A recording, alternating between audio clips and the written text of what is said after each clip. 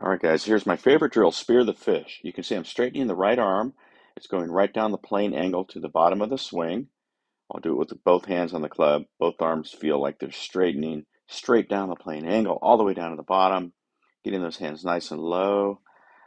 Butt end of the club is there. When you pitch your body out, which is what I'm doing incorrectly, that's a shallowing move.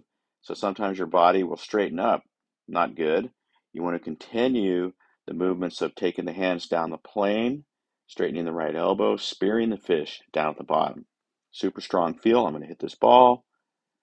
Boom. Nice shot there. I'll go right back into my snappy little spear the fish action. Hands low. Straight right arm.